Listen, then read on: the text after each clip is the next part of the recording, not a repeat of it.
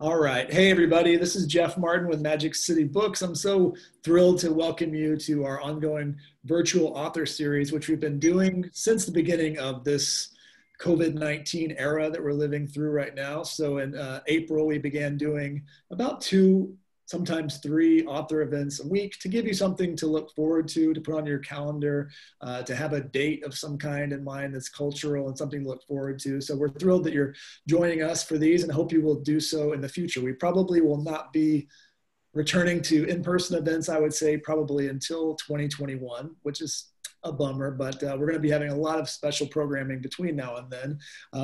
I don't want to give you the whole list because it's a lot, so I would encourage you to go to our website, magiccitybooks.com. You can see the full list of what's coming up. I will say one thing in particular. On September 8th, we will be doing an event with Margaret Atwood, and we're going to be really looking forward to that, talking about her sequel to The Handmaid's Tale, The Testaments, and much, much more. So the tickets are on sale for that right now. They're going pretty quick. So, and she's been kind enough actually to sign books for us. So we have up to 500 actual signed books for that, as opposed to book plates, which we've been doing a lot lately. But you'll get a real actual signed book from Margaret Atwood, and I hope you will join us for that. I'm not nervous at all about interviewing her. It should be very fun. I'm excited about it. But tonight is going to be a really, really special night. We've had the opportunity to talk to a lot of great people over these last few months, but this one is something that's really special, especially for us here in Oklahoma.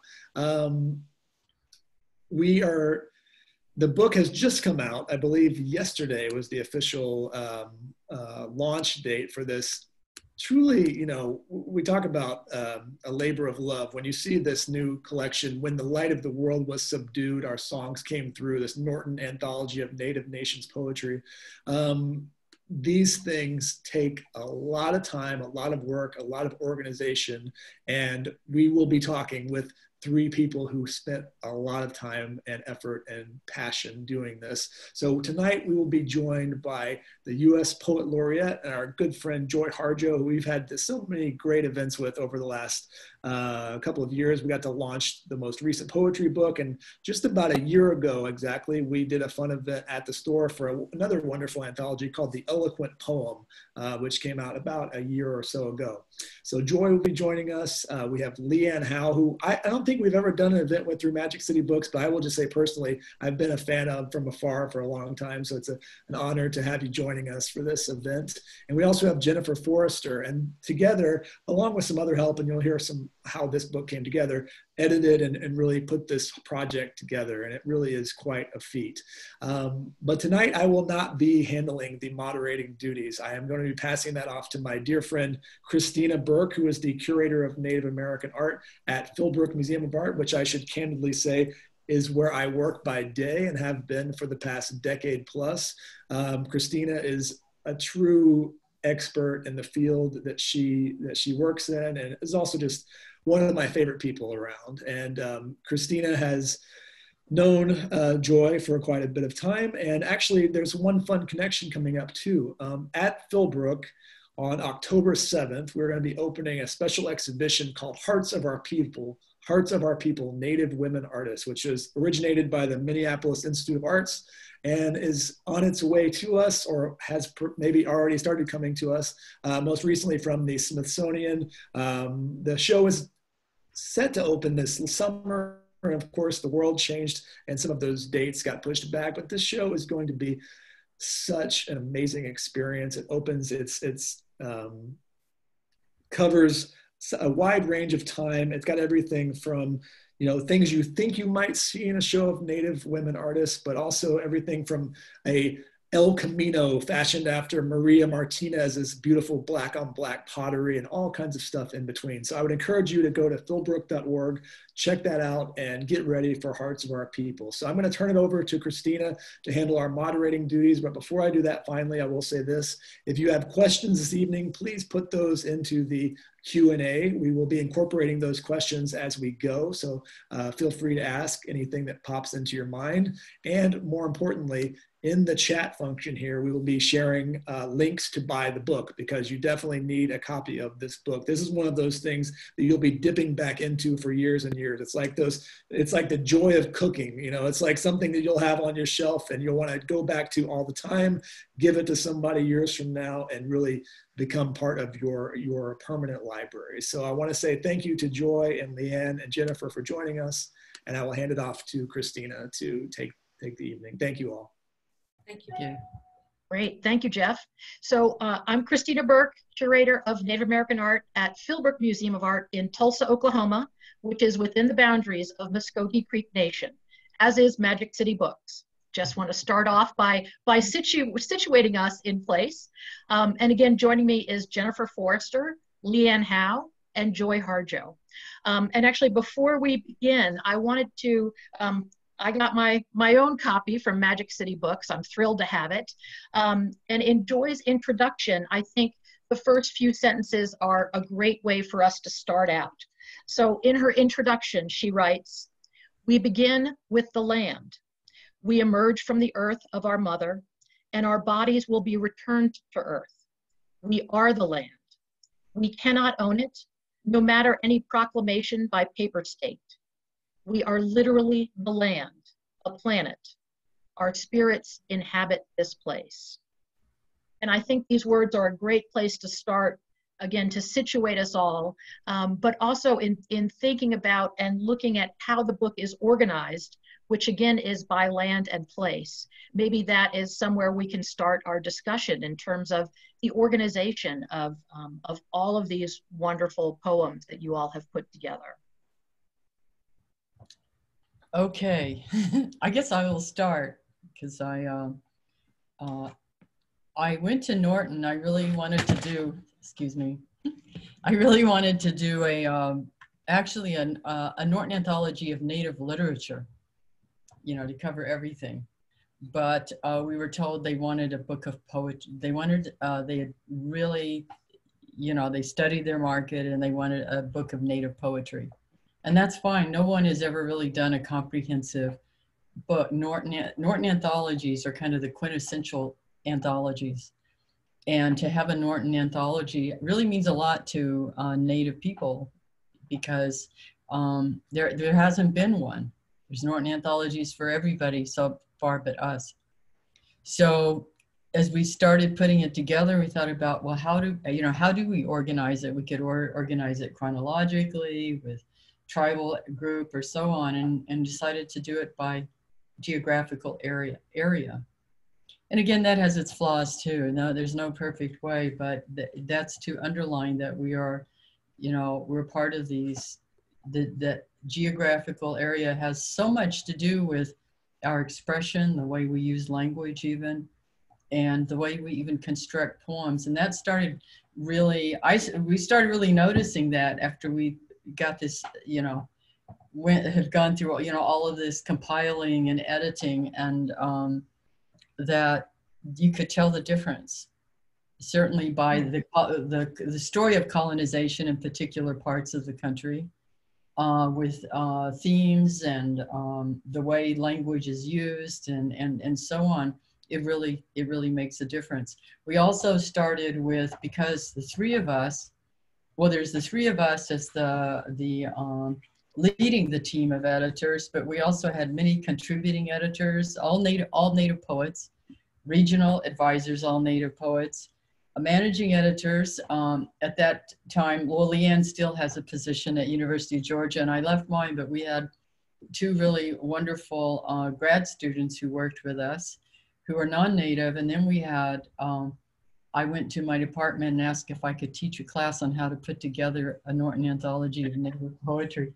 So I was able to do, so then we had our workers, you know, and they also learned about native poetry. And so that's how it is put together. But the three of us are Southeastern natives. You know, LeAnne is Choctaw, and Jennifer and I are Muskogee Creek. Jennifer's of the Perryman family. And we decided that we would be because we would keep the southeast section last to be polite and start in the direction that counterclockwise with our directions, because that's how it goes in our culture. So it goes counterclockwise from northeast, Midwest to Northwest, Alaska, Hawaii, huge territory. I mean, we were given at first only 300 pages. I mean, how are you going to deal with 567 tribal groups, all the poets and the different languages and history, and that was the hardest thing, is to have so there's a lot of people. This could be 3, 4, or 5 times as large as it was. Right. And we also, so that's how we organized it geographically all the way around to the southeast. And then we went from some of the oldest poems to the youngest. So that's how we arranged it. I don't know if you guys want to add anything. I'll say that this organization, once that we had focused on the land, it really developed itself. I just want to say that that's the spirit of this book, that as Joyce said, it moved around counterclockwise. We all come from tribes that dance counterclockwise. And once that was like a matrix, it felt that way to me, that it began to fall into place what that structure would look like. And it felt very, spiritual, very, we knew and felt like that our communities, both in the past, present, and future, were with us. And I think the structure was the key. Honestly, Joy, I do. Once we got that, it worked. It worked. So it was a lot of love, and I think we got so much help. I did. So much help. Yeah. Yeah, one thing about the team, it was such a strong team with the contributing editors. We had 15 contributing editors, all Native poets. And what worked so well about the structure of regions is that we divided the poets into regions from where they were from. So the contributing editors from the West were in the Southwest region, and that kind of thing. So really each region had several people that were responsible for that region. They were like the caretakers of that place, choosing, really leading the way in choosing the poets, choosing the poems. It was so difficult to choose poems for this, of course. I mean, there's thousands and thousands of really good poems. So we'd have Google spreadsheets that we'd be sharing, and everyone would comment, and then we'd have to choose them and say, well, how many people choose this one and this one? And so really the whole team, everyone was involved in selection, but the regional editors were kind of leading their area and were responsible for saying, oh yeah, but what about so-and-so? We didn't look at them yet. So it was a really collective effort. Mm-hmm. I think so. It strikes me too that all of you have commented not just on place, but on movement across place, and thinking about that dynamic, not static, but dynamic movement, and the association with dance, but also with song, and how poetry and song are expressions that move as well in various ways. I like that you say it like that, because so often we're frozen. We are not allowed to move in the American imagination.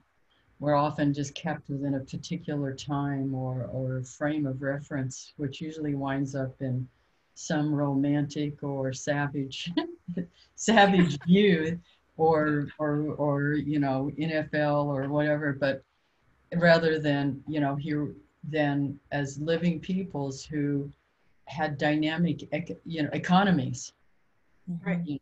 And poetry can be part of the economy. I won't go into that, but it's a kind of a trade thing, where you're moving, and that's how we live. We move. A lot of people think, oh, they want to keep us in one place, but we always moved. We had a car, we're going to go as far as the car will take us. If we have a plane, we'll go in a plane. If we have a canoe, you know, we'll be up, because all of us, we like to visit, share. I mean, we're human beings. And I remember just starting out as a poet and as a kid, you know, practically at the University of New Mexico. And I started writing out of Native rights movements. And I thought, if I do anything else with my work, and this anthology is part of our work, is I want us people to see us as human beings. We can be poets. We can be, you know, we're human beings. And people, that static stereotype has really harmed a lot of our people. And one of the things that we wanted to do was be mindful that this is not a text about those kinds of stereotypes. And so I think we were mindful of a lot of things, and so were the contributing editors, as Jennifer was saying. They were so good and so strong in putting their sections together. It was pretty amazing to watch. I would just say one other thing. We moved as we were working on this book. So at one point, Joy had suggested we go to Santa Fe. And so we went to Santa Fe and worked on the book. We worked in Atlanta. You know, we were moving as we were working. And so I think that had a lot to do with the generosity of the land that we were pulled together around. Mm-hmm. That's great. And who isn't productive in Santa Fe, right? Such a beautiful place and great food. And that was wonderful.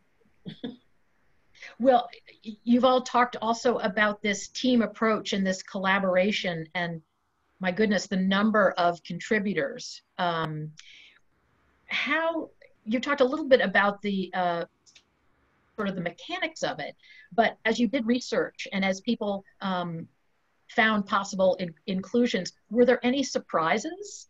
Anything that works you hadn't read before, voices you hadn't heard before that really were new to you that just said, we've got to include this?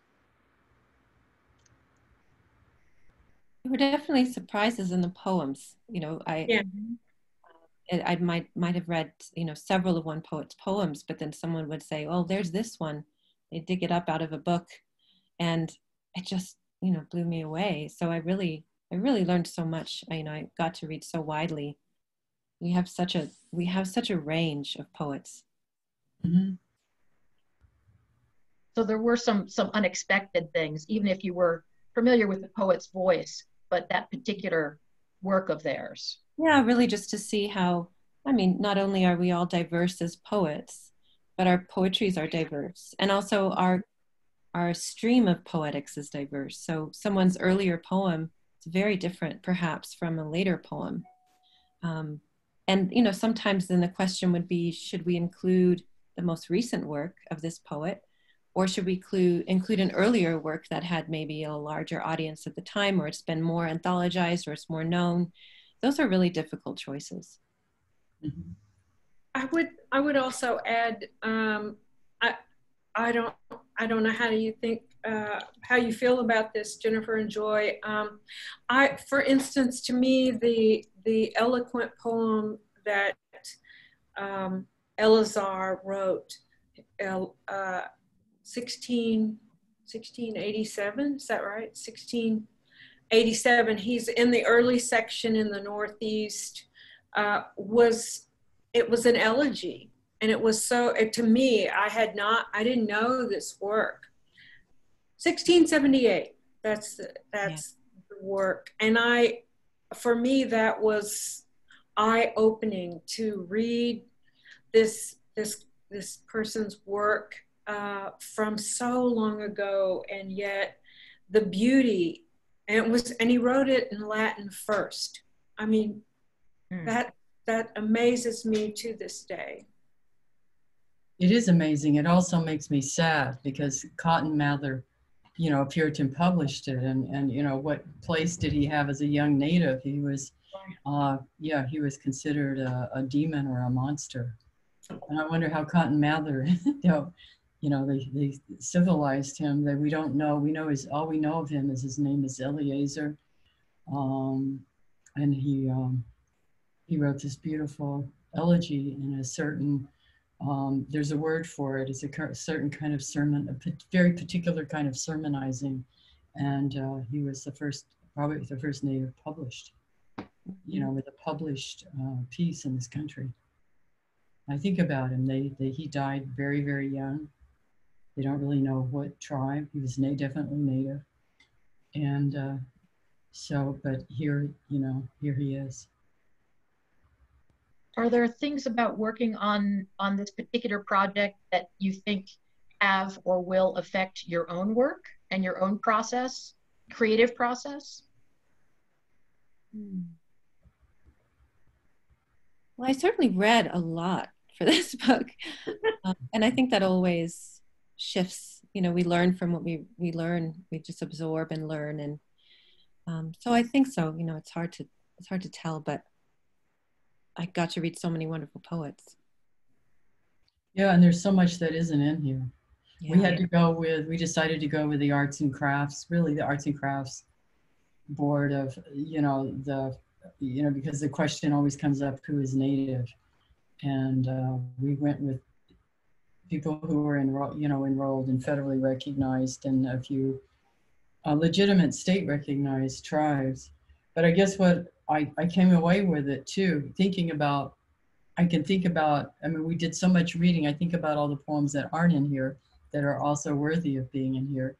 And I think about these, and I'm still it takes me a while. It takes me a while to process something.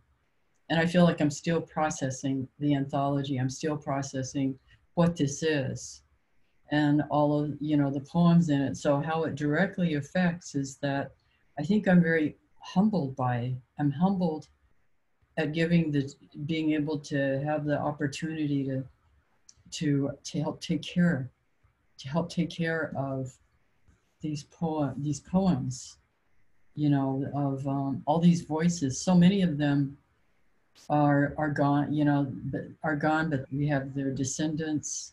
They're inspiring across time, even the younger ones coming up.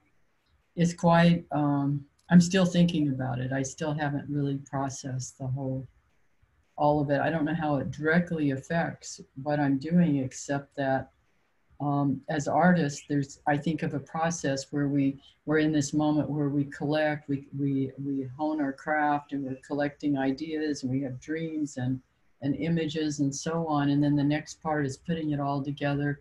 Then the third part is releasing it and sharing it. And that's the moment we're in now. Yeah. And this is the sharing. And we all have to do that, whatever we're doing. And this is part of the sharing. But they're giving back to me more so than anything I've done. I think, with all of us, I think we'd all probably say that despite all the work that the whole team put together, is we've gotten, it inspires, I guess what I would say directly, after going the long way around, which is why I write things down instead of speaking them, is that I wind up being, I'm inspired. This work inspires me, and it lets me know that no matter pandemic, no matter crazy political mayhem, that we are the earth, and that I read these poems and I think, yes, we're still here, we're still connected. Some of the poems are in our tribal languages, some are in English, but the spirit of who we are is very alive, and it will outlast any of this other craziness. It sounds like you all also feel a sense of responsibility to the poets themselves, but also to the audience, and how you're presenting these to others, how you're sharing. Mm-hmm. Yeah, I think there is that, because we and our literatures have, and I say that plural because the literatures of people of Native nations are are varied. Our literatures have so often just, you know, people want to say, oh, this is it. Oh, I get it. I'm going to take a course in Native literature and say this is what it is.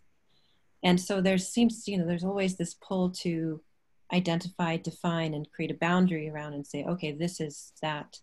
And so the danger in creating an anthology is that it presents itself as representative. You know, these are the poets. But this is not, you know, this anthology is a doorway into so many other poets. So many of us that weren't able to be included, or whose poems are so vastly different from the ones in the anthology because they're still writing and experimenting. So really this anthology is a doorway.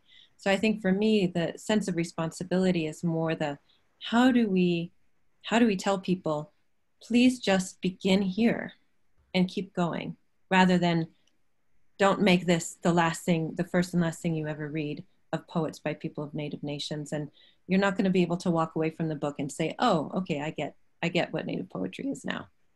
Quite the opposite. So that's the hope. Yeah, I guess we kind of work anti-academically that way. We're not saying this is the quintessential or this is the authority. That's not it. Mm-hmm. This is, I like what you said, Jennifer, it's a doorway. Me too. Me too. It's a doorway into other work, and continuing to read the next generation and the next generation and 7 generations forward. This is an exciting time. I think this is an explosive time for Native poetry, Native literature, Native film. All of these things are happening and churning up together. And I'm really humbled by what came before, and humbled by the future. The new poets, these younger poets are just amazing to me. And some of them are in the book. I mean, we wanted that generational family of poets to come together, and we did the very best we could to honor that, honor that space of the past, present, and then the future. And again, in your comments, to me, there's this sense of movement, of dynamism, reaching back, but moving forward. It's ongoing. It's continual. I think that's really powerful and an important big lesson. I think I was just going to say one more thing about the process. I think Joy, Jennifer, and I would meet together, and I always felt like that we had, you know, as a writer, you feel like there are a lot of people in the room writing with you a story and so forth. But I always felt like when we were doing the work that there were a lot of people standing around us, and they were just in the room. I don't know how you guys felt. Maybe that's how I often would feel. We did a few sessions where the three of us, well, it took us several sessions, but we read through the entire thing together out loud. It took more than, they were long sessions. Long sessions, hours and hours, but it was really important. All art, I mean, all literature has a base in orality, even if it's in a book. Yeah, so we read everything aloud to see how it worked.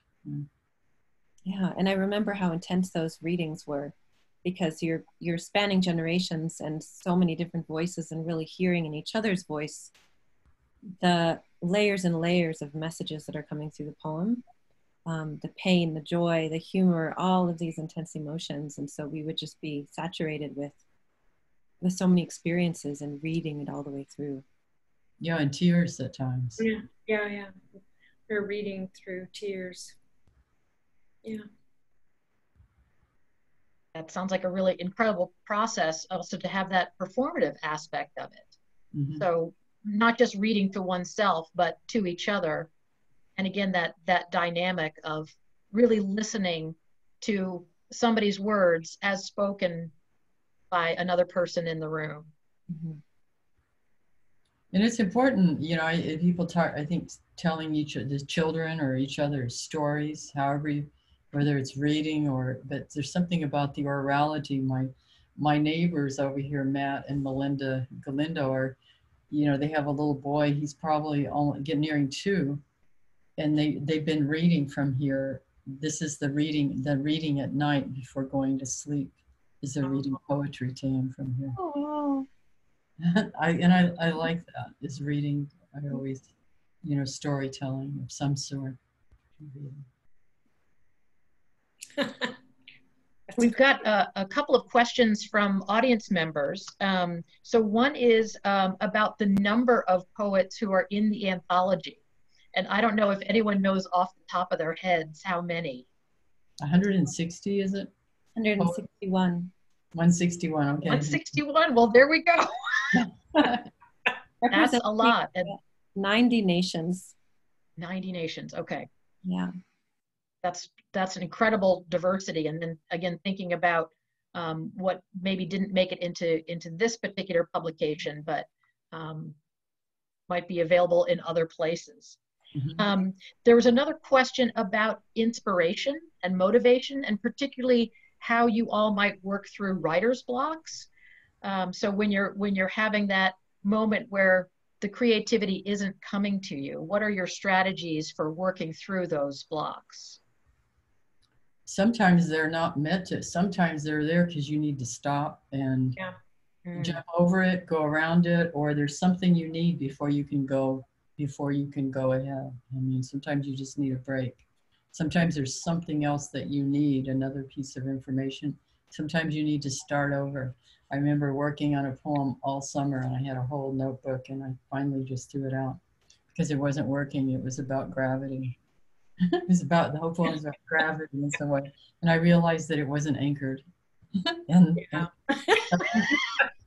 I let it go. It was my big project all summer. And you just have to be, you have to be fluid. And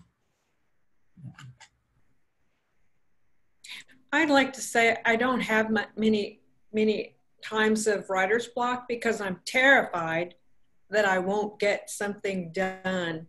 And so I just stop with the project. And like Joy said, I work very similar. I go on to something else, but I'm always, I was a newspaper journalist, so I worked on deadline every day for a long time. And I was always terrified that 11 o'clock would come and I didn't have the draft done. So I brought that same energy into creative work. And so, you know, there's a reason I'm hobbled and, you know. I like to look at other art. And I like to turn it into an exercise. So for example, if I'm stuck, I'll go to a gallery and I'll make an exercise for myself, like go to 10 paintings or 10 photographs and write notes about what you see. And sometimes I'll be more specific, like what's not in the picture. So I engage with something that's not text. And the exercises really help me, because what it does is it gets me out of the about part. Like, oh, I really want to write about, like gravity. And I get so stuck in the idea of the about that I lose sight. So regaining sight by looking at other kinds of arts, you know, they open up different parts of our seeing. So I've always found that helpful. And the exercise part is just maybe because I'm really organized. And so if I apply an organizational mechanism to my seeing, then I have to fulfill the task. Like I have to write 15 words for each picture or something like that. And now, you know, not being able to go to galleries or museums, you know, sometimes I'll watch a movie and I'll decide every 5 minutes I'm going to stop the movie and just look at that clip and try to write what I see in terms of the light angles or something, you know. I mean, we're surrounded by art. It doesn't have to be a gallery at all, you know. the weavings on Joy's wall, and and LeAnne's wall and the flamingo. So That's great, Jennifer. You gave concrete examples Yes. people need. well, I need them a lot lately, so I'm trying to make up more exercises for myself to get myself. Well, I'm writing that down. No, those are good. I'm taking notes too for various things. One of the other questions, and I think to something that you mentioned, Jennifer, about this challenging time now in the period of COVID and lockdowns and things closed and whatnot. And there's a question about historical trauma and reconciling historical trauma that might be in some of these poems and stories and relevance to today and dealing with this trauma that we're in now. The whole country's in historical trauma. Mm-hmm. Really. I had to write this speech for this thing for Saturday, and I was thinking about how at Indian school, before we even knew there was such a word, we embodied it. Mm-hmm. And yes, of course, that's what we were saying. We were, going through this. I mean, a poem can hold history, can hold different, even oppositional threads of history within the same place, which can be so very powerful. And so poems can hold that in a way that maybe we cannot. To hold it in our bodies might kill us, but if you hold it in a poem or you put it in a piece of art, you find a way to take something that is destructive and even meant to destroy you, like massacres and long walks and all of that, you take it and turn it into a material. And you see that in the poems. These are people, these voices coming up, through ancestral voices and voices up, in our cities and so on, saying, well, in very individual and sometimes hilarious and crazy and incredibly beautiful ways that, hey, wait, we're here. I am here. When you get a voice in a poem, I am here. We are here. It's almost like an echo that goes through all of Indian country. Right. Well, and speaking of voices and this part of the process where you all read to each other, so somebody also asked if this might be an audiobook at some point, and to have various voices reading these poems as part of what's put out to the public. I wondered about that because I did audiobooks, I've been doing audiobooks, but I thought, oh my God, to do this, it would be quite an endeavor. Certainly to do all these voices, and right now the book is over 400 pages long. I don't know. No one has offered to put it into an audio book, but it would be kind of a Norton anthology into an audio book. But that's wonderful. Yeah, I think that's a great idea. I will ask my agent about that. But then to get all the voices, that would be the hard thing, is to try to pull all the voices, but it wouldn't be impossible. We have a question from an Indigenous high school English teacher who was wondering if there's a particular poem that would be good for high school juniors and seniors, some of whom are Indigenous, during this time. Do you all have any recommendations for this educator? I think all would be. I mean, I know that's not specific or helpful at all, but there's a lot to choose from. Well, yeah, and and thank you to Jenny, who is an educator during this time, especially high school. So thank you for the work you do and for bringing poetry into the classroom. I did some writers in the schools for a while, and with high school and elementary school, and I realized I could almost bring in any poem, and someone is going to find an access point for them. So that's not a very helpful answer, but another thing I did want to mention is that we have a lot of wonderful predecessors of anthology makers. One being Hyde Erdrich, who is in this anthology, and she was it 4 years ago, came out with an anthology of Native poets, whose first book came out in the first decade. I think that was the premise of this century. So there's a lot of younger poets in that book, as well as in this one. So, you know, that might be another resource to look into for the high school students. But maybe I will read this one, to read something. I think there was a request to read from a high school student, another high school student years ago in I think he wrote this in it's written in 1913 at Carlisle Indian School. And so this was a kid, I can imagine you know, he wrote it, I guess, for the school paper, but maybe he was given an assignment and he said, oh no, poetry. And then he wrote this poem that is, I love this poem. And we don't know his name. It's called Anonymous Poet from Room 8.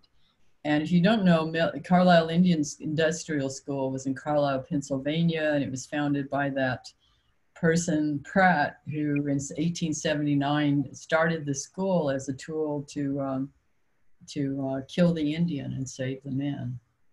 And yet here, the voice of this young high school student who was in this school that, you know, militarized education, you know, because in the poem, he's going out, he's marching, you know, the students marching, and they shaved their hair and made them wear uniforms.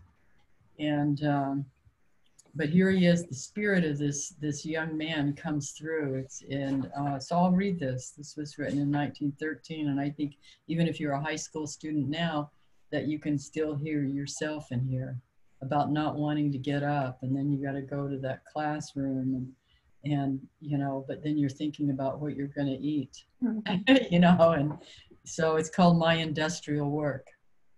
Also, a lot of these students were trained, like I have an aunt who is at Carlisle and have some of her reports from a letter that she wrote to Carlisle after she went home.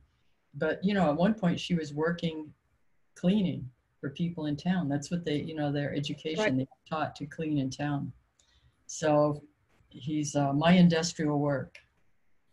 At 2:30 in the afternoon, you can find me in 28 room. About 3 or 4 covers deep. You turn them back, you'll find me asleep. And there I lie and patiently wait for the final exams we have in room 8. When the whistle blows at 5:30, once more I am up and still alive. Then I run down and wash my face, then comb my hair, and I'm ready for grace. In 15 minutes, there's a bugle call. The troops fall in and the roll is called. Then out in front, the troops all stand, saluting the flag with our hats in our hands. While standing in the wind, our hair gets wavy, but just the same, we right face and march to gravy. Now this may sound like going a-fishing, but this is my only industrial position. Well, and that's a great example. Somebody else was asking if did the personal biography or history of the poets sometimes present circumstances that influenced your choosing of their work? The poems had to be good poems. Mm-hmm. But we did try to have, you know, I know I'm still thinking about this too. We tried to, you know, get a balance at the same time, but I don't know about that. Yeah, I don't think so. Yeah. It felt like it was really, I mean, when we began, you know, we all just said, you know, threw out names, you know, we all had so many names of poets whom we loved. We had no shortage of poets and, you know, tried to include as many as we could. And then the choice of the poems was really, you know, kind of a collective thing. But we did try to bring, you know, we wanted to have some humor and, you know, a lot of different ranges of emotion in the anthology too. Mm-hmm. Well, one of the other questions is about, was it a challenge finding indigenous women poets from earlier historical periods? And thinking about, no, okay. So, okay. I think I'm laughing because I think that the early poems are from women, are written by women. And so their voices were, you know, as I'll just speak for myself, you know, I had to keep saying, yeah, we need some men too. And, you know, later or more contemporary times, there's a lot of Native men writers, but in the beginning, these are Native. Look at Jane Schoolcraft.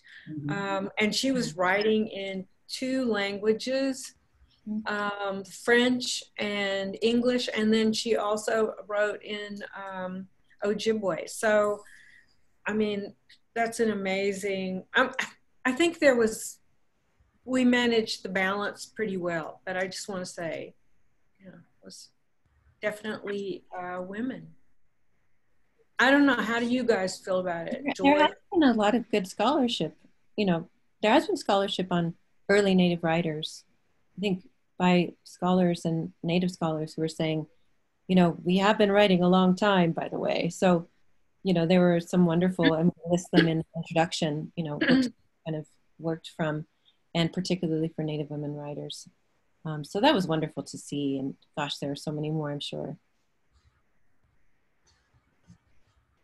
So here's another question about sort of the process of creating this publication. Although curating can certainly be a dirty word in Native studies, as museums have traditionally focused on static representations rather than dynamic, living and vibrant representations of Natives. This semester in particular, I've been thinking about teaching as curation, and it has helped me to work through not being able to be in class with students. I wonder how the gathering and curating process differs from your own writing process. That's a wonderful question. That's a good question. I like the idea of teaching as curation of an experience, or, you know, presenting material, moving it around.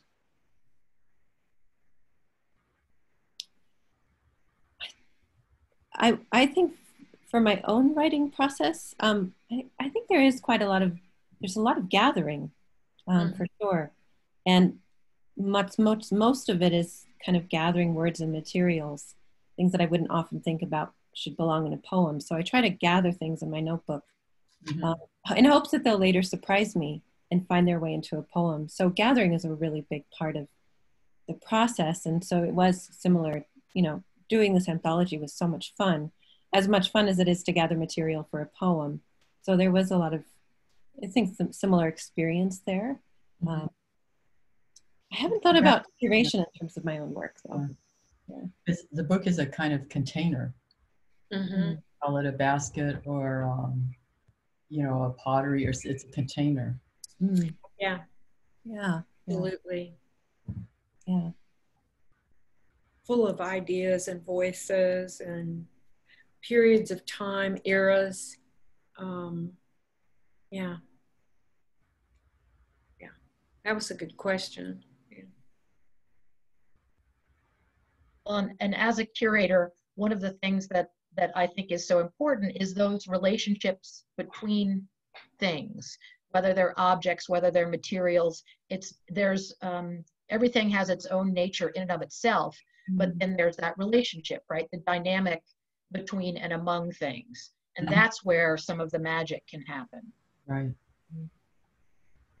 Yeah, it was interesting when we read through all the poems together. There were so many moments where we placed them chronologically, so based on birth date, just to avoid, you know, that was easier to, that's just how we're going to do it.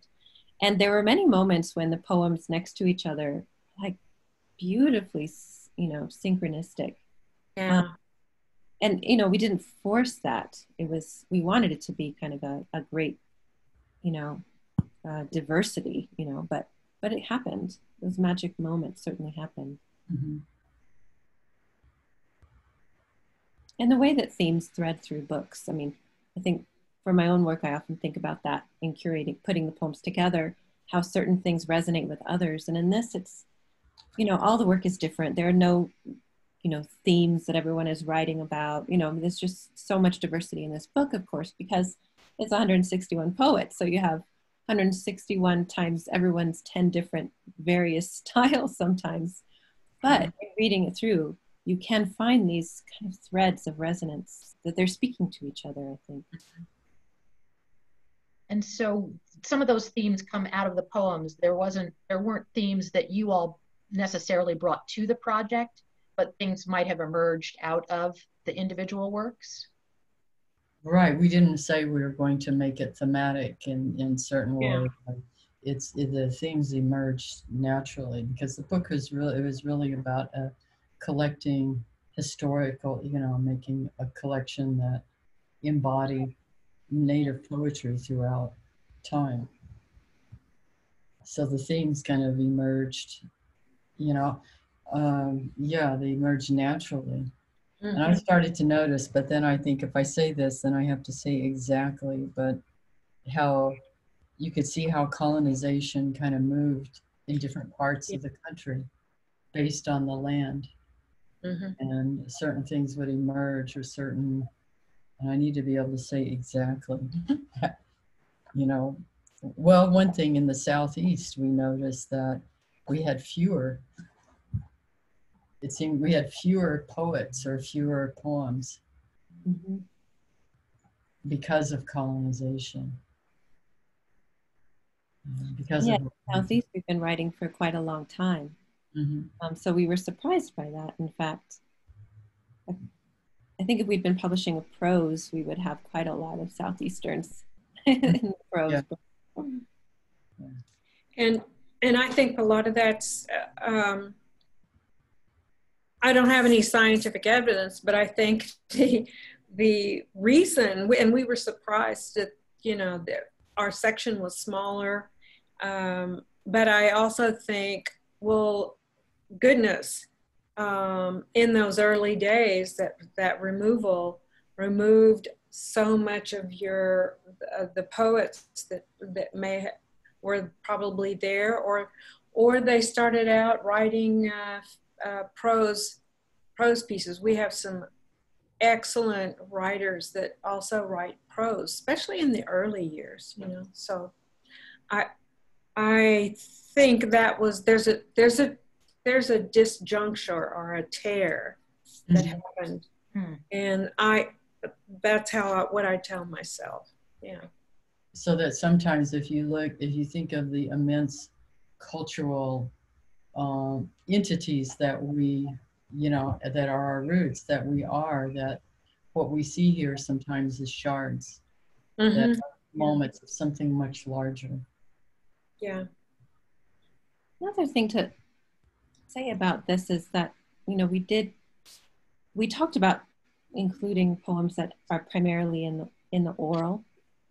But ultimately we really, these are texts that were written, and that was part of the book. And a lot of that is, maybe, we can all speak to that, but so much of the oral traditions have been taken and published by non-native authors who are saying, oh, here's so-and-so, this chant and that chant, and they're translated. And it's like, who translated that? So not only is it taken out of its culture, but it's translated out into a different context. And so, we have these anthologies of Native poetry that are kind of like, chants. But there's so much concern there, I think. And we really, in respect of the work, that was not something that we were going to do. Although we do have some, and it was important, like the Kumulipo. Mm-hmm. We have some of a Hawaiian creation chant. We have a small excerpt, and we have moments of that. But the languages, there are still major traditions in the oral languages. I know, particularly in Navajo, for instance. Mm-hmm. But then they belong in a certain place. A lot of these belong in a certain place, and if you take them out or if you move them into English, it shifts. It shifts them. Mm-hmm. Right. Well, in thinking about the arts writ large, the literary arts and visual arts, we have a question. Have any of you had your poems animated or interpreted as visual stories? Mm-hmm. If so, I'd be interested in links or resources to those. Hyde Erdrich does that kind Does of that. thing. She does a lot of that. So if you want to Google Hyde Erdrich, and what does she call those? Video poems, or just use that. Her animation work will pop up, and they're wonderful. Yeah.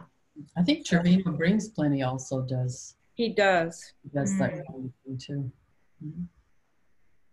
One of the poems in the book, Noble Savage Sees a Therapy. I have a whole range of those, but one of those books, one of those poems of Noble Savage has been turned into an animated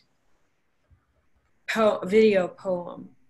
And Hyde was very helpful to me to get that done. So, yeah. We've got another question about the linguistic variety in the poems that are part of the publication. Does its presence or absence speak about the heterogeneous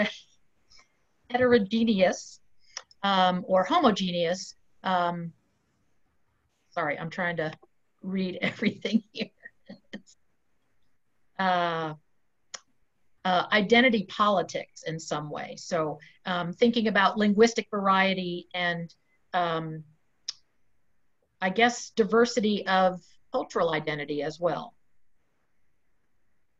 It seems that those probably go hand in hand. In other words, linguistic variation and diversity of cultural identity are absolutely represented in this. Mm-hmm. I mean, in terms of the linguistic variety, you know, we were very open to poems in various languages, of course, and I think through that, yeah, I'm not answering that question very well. Sorry. Well, it's a big question, and I think it's hard to stand here and answer it right on the spot. But I'm thinking about how I think we have a poem here in Pidgin, in Hawaiian, in Pidgin. We have a poem here by, it's one of my, they're all my favorites, by Sherwin Bitsui, that two. It's a word, Navajo word for water, and it's like a drip going down the page. We have the Kumulipo Hawaiian chant, and partly in Hawaiian, and then translated into English. We have, you know, there's all kinds of ways that people are asserting linguistic diversity, even within or despite or without English. So there's and even variations. Or like Scott Momaday's The Delight Song of Tsao Te Li. It's in English, but it's also, you know, the English is the shadow part of the poem, so to speak. Yeah. Yeah. Yeah. That's a great answer, Joy. Thank you. Yeah, I'm thanking my helpers here. I was thinking, and sometimes it's hard to just think, you know, especially a question like that too, because it encompasses so much too. And I think poetry itself, just the act of writing a poem in whatever language it is an assertion of one's cultural uniqueness, political uniqueness. And sometimes it's experiment with language. You know, I'm thinking of Orlando White's poems and how he will work with that language and make it what the poem wants it to be. And, you know, playing with syntax and, you know, creating unexpected varieties of lettering and that kind of thing. I mean, those are just how we engage with the word. The text itself is cultural freedom. Mm-hmm. That's great. Well, sorry. No, go ahead, please. I was just going to say quickly in the, I believe it's the Ojibwe section, the water birds will alight is a song, and it's also translated in Ojibwe Moan. So it's another example of a song, but also it's translated and on the page. And so we included that. So it's beautiful when it's beautiful. Yeah. And originally it also had images. I don't think we put we didn't put the images in here. So No. they all work together as part of a text. You know? Well, this has been really fantastic. I want to thank each and every one of you for joining us this evening. And to wrap things up, can each of you go around and talk about what you're working on now that the anthology is out, sort of what's next and what we have to look forward to?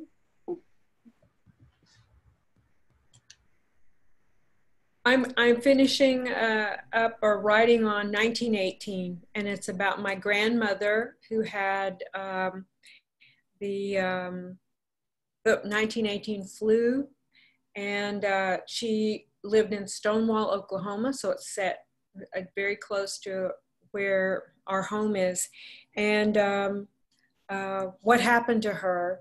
As a result, her husband dies, et cetera, et cetera. So the new book is 1918. So that's me, somebody else. Wonderful. I'm all open. I mean, honestly, I finished a book that I have just been trying to let go. And I don't know, I'm really excited. It'll be something. Congratulations. Yeah, you've got a dissertation too. I've just read some of it that also should be a book too, Jennifer. Thank you. And then I'm working on, what's that? Go ahead. And then I'm working on I finished, well, I have revisions to do on a memoir called Poet Warrior, A Call for Love and Justice that will be out next fall from Norton. Yay. And the music album, I just did the foundation tracks with Barrett Martin, who was with Screaming Trees and played with all those grunge bands, and he's been producing it. And so that album, right now it's called This Morning I Pray for My Enemies, the album, but I'm not sure what the final title will be. But so that's another project and another anthology. You know, I said I will never do after this. This is a lot of work. I will never, you gotta watch that word, do another anthology. But the Library of Congress project is a digital story map of Native poets in the country. So Norton asked, wanted to see that. And so that's going to be a smaller handbook size anthology called, I think it's Living Nations, Living Poetry. And that will be out in May from Norton. So lots to look forward to. Well, thank you all so much. Mado, Yakoke, thank you. We really appreciate you joining us this evening, and thanks to everybody out there on their laptops and desktops and phones. Yeah, thanks. And thanks, Jeff. Thanks for Jeff, Magic City Books. And yeah. Absolutely. Everybody take good care and stay safe, and we'll see you again soon. Okay. And thank you, Christina. Yes, thank you. Anytime. Yeah. Okay. Good night. Good night. Good night.